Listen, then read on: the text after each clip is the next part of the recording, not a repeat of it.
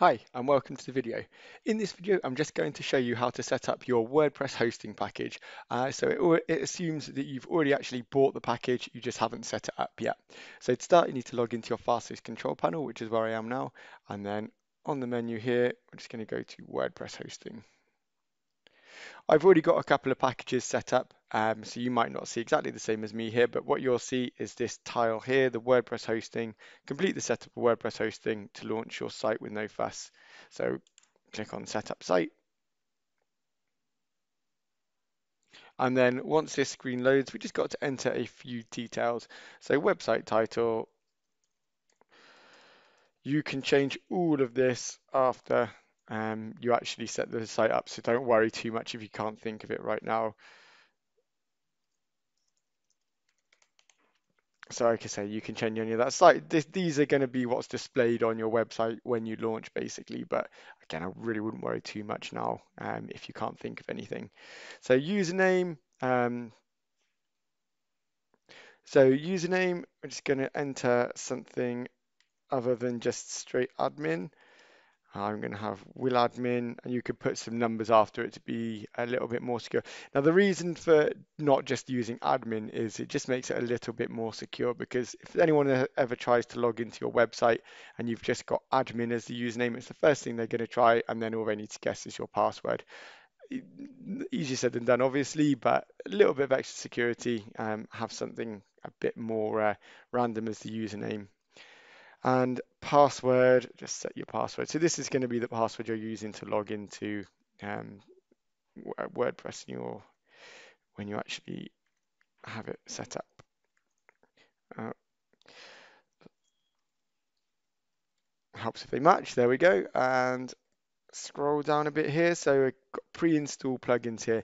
Now again, if you're not sure, don't bother. You can always add them later, so don't worry too much. Contact 7 forms, probably going to use forms, so I'll leave that. But again, there are other options for forms, so you might want to just start completely fresh and add them as you go, or you can choose a few here. Some of them are really popular, and you may as well have them. So once we've chosen the pre-installed plugins, continue to domain name. So now we're going to choose a new domain name for the package. There are three options here. We can register a new domain, which is what you're going to want to do if it's a brand new website and you haven't already got a domain name you wanted to use for it. Pretty self-explanatory this one, but just enter a domain here. Will's domain, for example, and to choose the domain extension there, so .co.uk, .com.uk, whatever you want really. And then check, we'll just see if it's not already registered. If it isn't, go ahead and register it. I'm not going to do that in this video because the process is fairly self-explanatory and I'd actually have to register a new domain name. But yeah, you just have to enter some details about your address and whoever's owning the domain, and that's it. Second option we've got is choose a domain in your account. So if you've got a domain in your Fasthosts account that is not already attached to another package, we could just simply choose that here and use the selected domain, or we can use a domain registered elsewhere. So basically this would be if you had a domain registered with a provider other than Fasthosts, you can enter it here and use that with your hosting package and then just update the DNS later down the line. So Spencer.com, use domain. So if we're using a domain name registered with another provider, it's going to say you need to change the name servers of willspencer.com to the Fasthosts name servers. You might not want to do that. If you just want to change A records, and this might be going way over your head, so don't worry too much about it at this particular point in time. But if you just want to change the A records, which is just the IP address, rather than changing the entire set of name servers, you can do that later. You don't have to change the name servers. You'll get the IP address once the package has launched.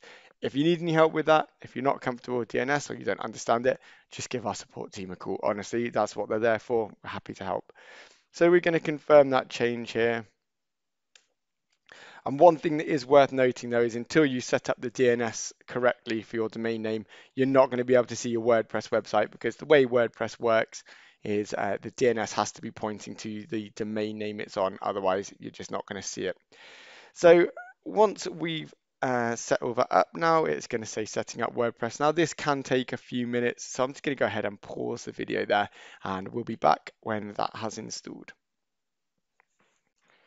Okay, we're back. That did take a while, about sort of 10, 15 minutes in the end, so don't worry too much if it's taking a little while. And you're just going to be in the package overview screen here. You can find your URL to log into your website, and some sort of other information. If you ever need to get back to this section, just go to the WordPress hosting there on the Fast Hosts menu there, and you'll be able to find your website. And that's all there is to it. Thanks very much for watching. Goodbye for now.